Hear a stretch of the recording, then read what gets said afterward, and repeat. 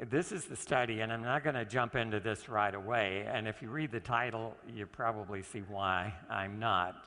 The title is Protandim Attenuates Intimal Hyperplasia in Human Saphenous Veins Cultured Ex Vivo via a Catalase-Dependent Pathway.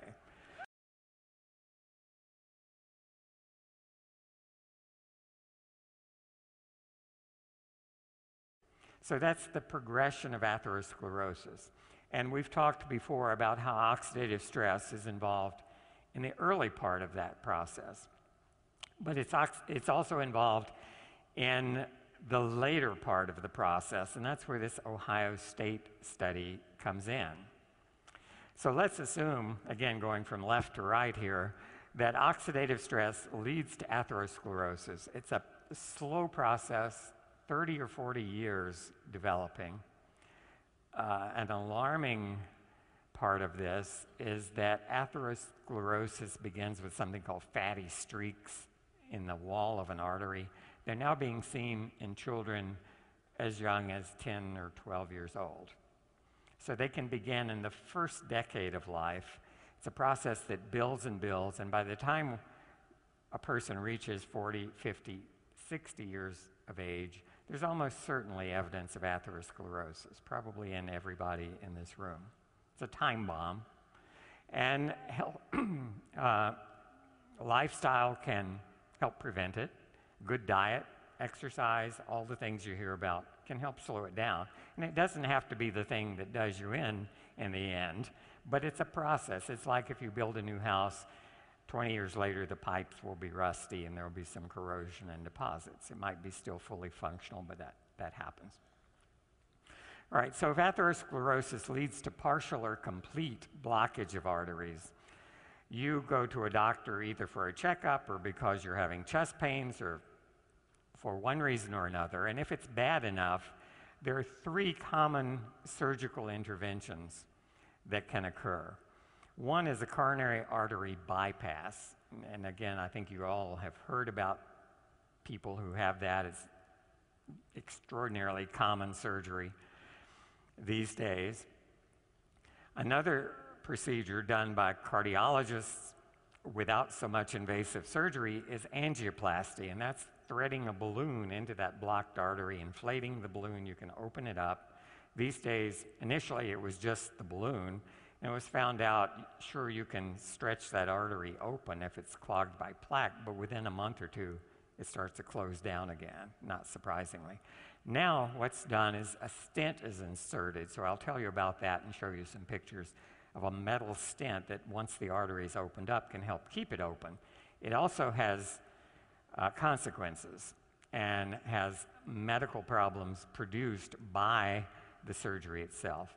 And finally, carotid endarterectomy refers to the carotid arteries, big arteries in your neck that take the blood supply to your brain. Very important arteries, obviously. They too get clogged with plaque. And so you may know family members or relatives or friends who've had carotid endarterectomy. What the surgeon does there is he literally temporarily bypasses the clogged part, opens it up, and just scrapes out the gunk. And I'll show you a disturbing picture of that later on as well. All right, all 3 of these procedures have failure rates. They're not complete permanent solutions to the problem. And if you look at the 10-year failure rate, 10 years is a long time for a surgical procedure to improve your quality of life. But with coronary artery bypass surgery, after 10 years, up to 50% of the grafts have failed. They're either almost completely blocked again, or they have been completely blocked. And so often, coronary artery bypass surgery has to be repeated, or some other one of these other procedures sometimes can help. With stents and angioplasty, they don't even last that long. Sometimes 4 or 5 years is about what you expect from a stent, and I'll show you the reason they fail. And the same with carotid endarterectomy, a little better result there, maybe 30% failure rate after 10 years. But what we want to look at is what causes that failure rate, and it's our old nemesis, oxidative stress, again. Oxidative stress leads to something that was in the title of that Ohio State paper, intimal hyperplasia. So I'll show you what that means. And that's really the culprit that causes those opened vessels or bypassed vessels to clog up again after some years. Intimal hyperplasia is the problem, and what causes the intimal hyperplasia, at least in the context of the Ohio State study, was shown to be oxidative stress, something Protandim can help with. All right, do those words mean, intimal hyperplasia? It's simply a thickening of the wall of the blood vessel. So you might wonder, why didn't I say that in the first place? If you look at the cross section of a blood vessel, what you see is there's several layers. If you cut a copper pipe open, there's just one layer. It's copper. All right, that's the wall of that pipe. If you cut an artery open, you'll see there are three distinct layers. So the pink circle in the middle is the lumen. That's where the blood flows through the hole in the pipe. And the innermost layer is called intima, which means innermost. All right? Physicians have a way of making things more complicated than they should be, maybe. The media is the next layer, that pink layer. And that means middle, or the one in the middle. And the outer layer is called adventitia. So there's three distinct layers. What happens when the intima proliferates?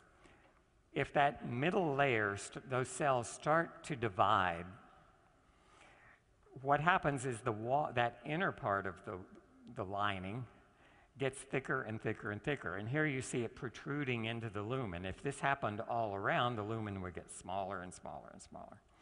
The media also gets thicker, and cells in the medium, largely smooth muscle cells, and some of those will migrate into the intima. So you get this thickening of the wall that can occlude a vessel. Intimal hyperplasia, this wall thickening, is an iatrogenic condition. What that means, you may go to your doctor for some procedure, you go back a month later for a follow-up, and he may say something like, well, you have an iatrogenic infection, and you're probably thinking, oh no, an iatrogenic infection. What that means is he caused it, okay? Not intentionally, it may have just been accidental, but iatrogenic means physician-induced. And Dan Royal can probably tell you there are lots of those things that are physician-induced because a lot of the procedures have consequences. And intimal hyperplasia is one of those consequences. So it's not done on purpose, and it doesn't require a malpractice attorney or anything like that. But it is caused by the procedure. All right, here are actual arteries. The upper picture is a cross-section through a saphenous vein. This one is from a pig. And you see those, it looks very much like the little diagram I showed you. So there's a big opening in the middle, that's the lumen. There's a dark intimal layer, a lighter colored media layer, and an adventitia around it. So that's a healthy vein on top. No intimal hyperplasia, a thin lining. And that vein normally lives in an environment where the oxygen concentration, that's what PO2 means, is about 25 torr. That's how we measure oxygen. So the oxygen level here is 25. That vein deals with taking used blood back to the heart. That's why it's got low oxygen content. But the vein is built to live in that environment. The vein at the bottom is same vein, saphenous vein from the same animal. And this section of the vein was cultured at high oxygen, 125, so it's 5 times higher. And that's close, that's a little higher than arteries see, but it's close. Arteries normally see 100 torr concentration of oxygen. So that's the difference between veins and arteries. Veins carry low oxygen blood, arteries carry high oxygen blood. And oxygen, believe it or not, is toxic. You may think oxygen is good for you, and it is good for you. You die if you don't have oxygen. But you might be surprised if we took a healthy young adult rat who's breathing here at sea level an atmosphere that's 20% oxygen, 21% oxygen. If we put that rat in a plastic box and we gave him 100% oxygen, which is only 5 times more than normal, in 72 hours that healthy animal would be dead because oxygen is that toxic. 5 times more would destroy his lungs and the animal would die. So when a heart surgeon, and I'm going to show you pictures of how this happens, takes a piece of a vein from your leg and uses it as new plumbing to go around an artery in your heart, he's asking a vein to do an artery's job, and it's going to see much higher oxygen than it's used to seeing. And it does a good job, but it pays a price and it suffers. Why is artery bypass surgery done? If this represents, here in a very simple picture, an artery in your heart, and you develop plaque over the course of 10 or 20 or 40 years, again, you see the lumen of the artery is closing up, and the artery, by the way, is at 100 torrs, high oxygen. So the surgeon will take a piece of vein from your leg, and just like a plumber might put in a new pipe around a clogged, if you have a drain pipe and a tree has grown through it with roots, you'll put in a new piece of pipe to bypass the problem, the obstruction. And that's what this vein is used for. So on the surface of your heart, you have a bypass around it. Now, the problem is that vein, which should be seeing oxygen at a level of 25, is now seeing oxygen at a level of 100. It causes oxidative stress uniquely to this vein, and the result is the walls of the vein thicken and will eventually obstruct the lumen to the point where it may close up and clog.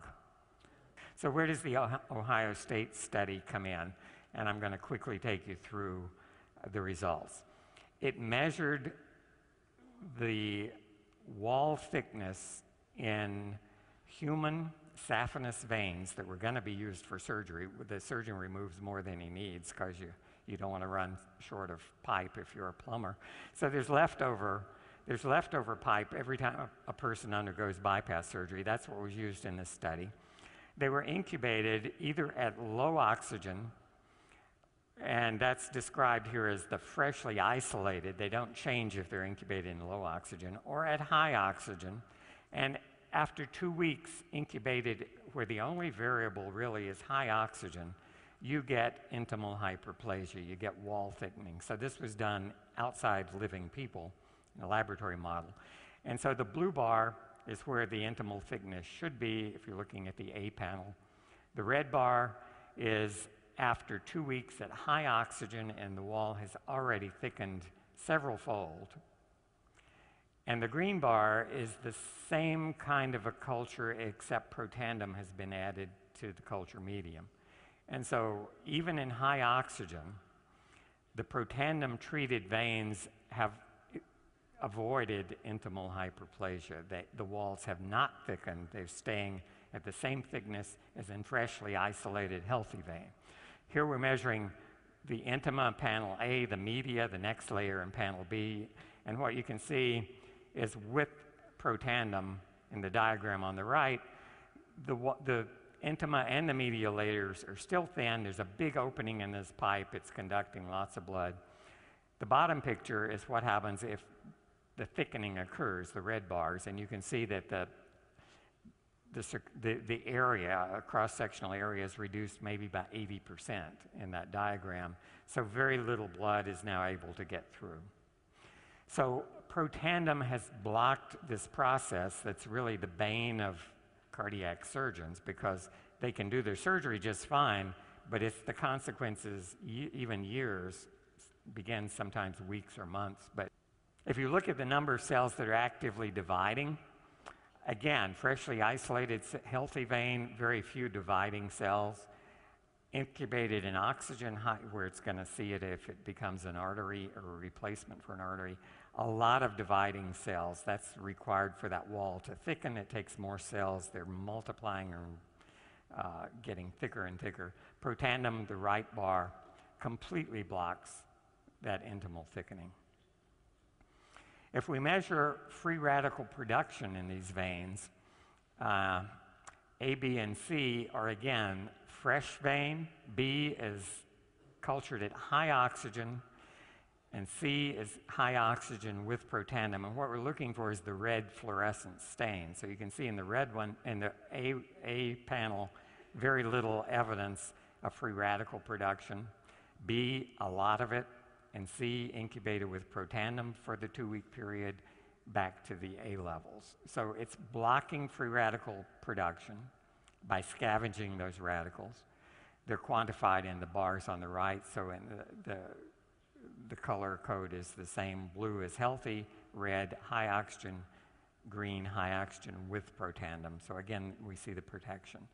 This is looking at lipid peroxidation marker. This one is very closely related to T-bars, which was in our original study. It's a specific component of T-bars, 4-HNE. And again, look at the level of 4-HNE in the blue bar. That's healthy. High oxygen, but with protandem, it's even lower this time than the blue bar. It's better than new. It's better than the freshly isolated vein. But without protandem at high oxygen, you can see a lot of this lipid peroxidation product, maybe 5 times more. And why is the vein protected with protandem? Again, it's the same old story you've heard about in other studies. 3 important antioxidant enzymes have been sharply upregulated. Again, the blue bar is normal, healthy vein, incubated at high oxygen. The cells haven't induced the enzyme to protect them, but if we add protandem, the green bar, all 3 of these enzymes are dramatically induced to provide the protection that you saw in the previous slide. So the conclusions are that the saphenous veins used in arterial bypass surgery suffer from oxidative stress, and that's no big surprise due to the higher concentration of oxygen in the arterial blood that they're now asked to carry.